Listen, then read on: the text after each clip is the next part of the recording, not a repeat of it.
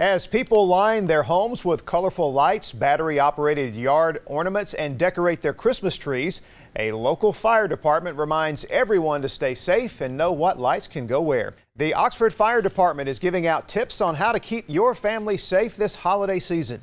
On average, there are more than $16 million worth of property damages each year due to fires caused by Christmas lights.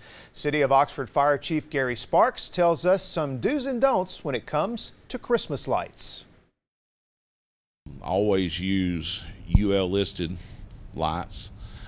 Make sure that you check the lights, make sure there's no breaks in the wires. You know, you've had these stored or something, and you want to make sure that all the lights are working properly. Do not leave them on overnight while you're in bed, or leave them on while you're away, because they could cause a fire. Chief Sparks says it's also important to make sure you do not overload circuits by plugging too many plugs into one outlet. He also says it is crucial to maintain your Christmas trees.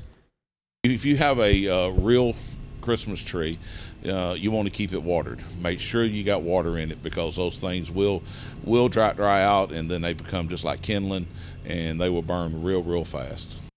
Chief Sparks says the main thing to remember is to make sure to turn off your lights when you are not home or at night when you go to bed. He also says it is important to make sure your fire detectors are working.